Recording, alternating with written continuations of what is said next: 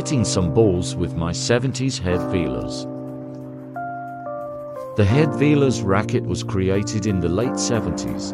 It was one of the first to combine graphite and wood, which provided players with a new level of power and control.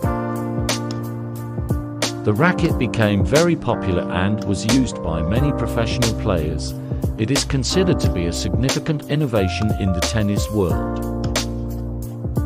Vilas dominated the sport in the late 70's and early 80's. He is widely regarded as one of the greatest players of all time, and achieved the #1 ranking in the world in 1977, even though his #1 position took years to be recognized and is still a polemic, as he won an incredible 49 consecutive matches on clay, and took home 2 Australian Opens, 1 US Open, and 1 French Open during his career.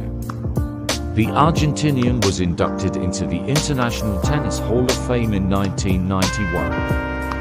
Check Vin's YouTube channel for more videos.